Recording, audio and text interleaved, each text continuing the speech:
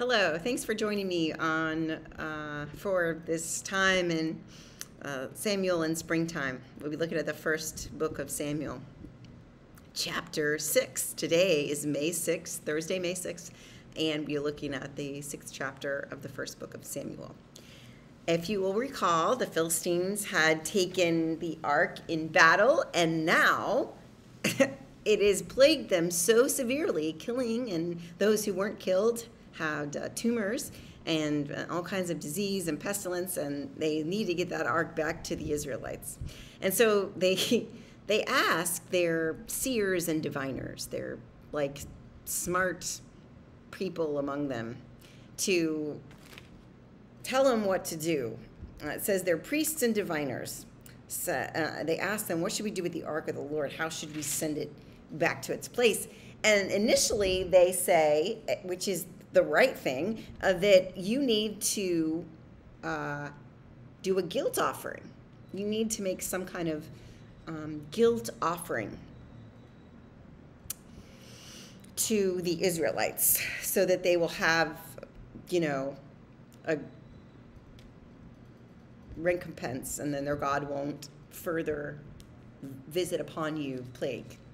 Well, this is a common understanding of when you've defiled something that's holy in someone else's backyard, you offer something in return to placate the deity.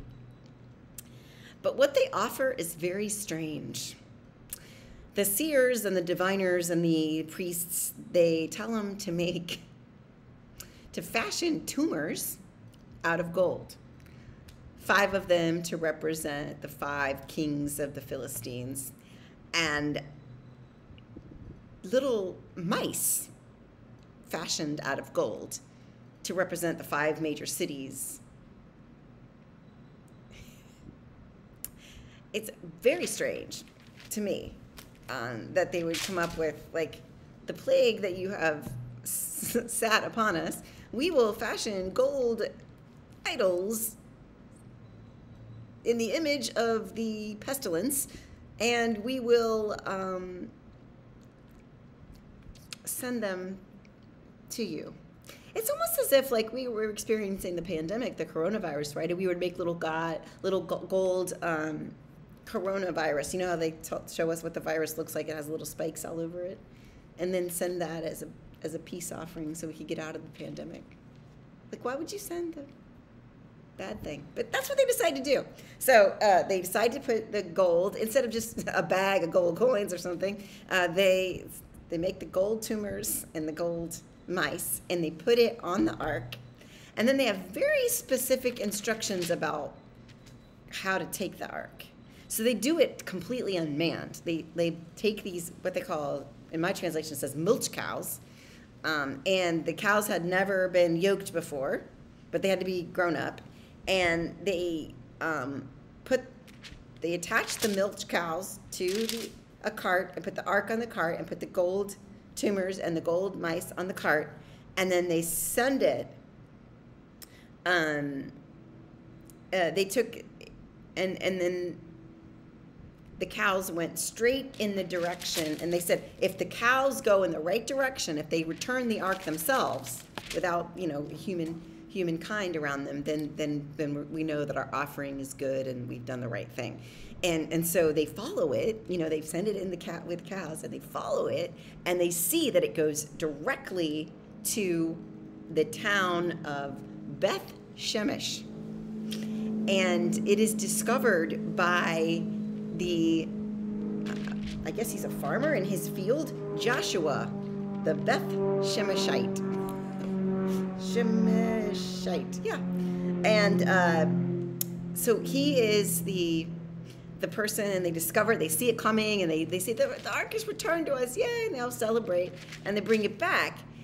But and they sacrifice the animals that had brought it to God, and that just seems kind of odd. I think they should be rewarded for bringing it, but they kill them and eat them, or send them up there. And so then when they look up, they find, they rejoice.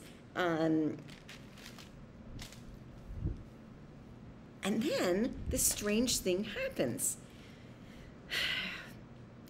the descendants of Jeconiah did not rejoice with the people of Beth Shemesh when they greeted the ark of the Lord.